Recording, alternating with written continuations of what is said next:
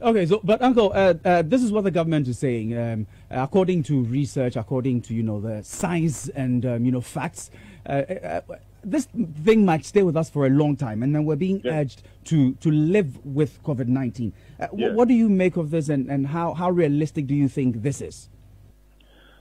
Well, I think that people forget that when chickenpox first made its showed its face, it killed a lot of people. Today, we found solutions to it.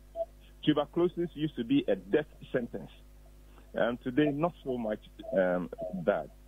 So, our hope is that somehow some vaccine, some medication will be found so that even though the COVID-19 will not vanish, it will no longer be the death sentence that it has become, and this frightens it. And when we do get to that place, then maybe there will be a little bit more confidence in people to go out a little bit more, because trust me, the human being loves to socialize, and that one will go away from us.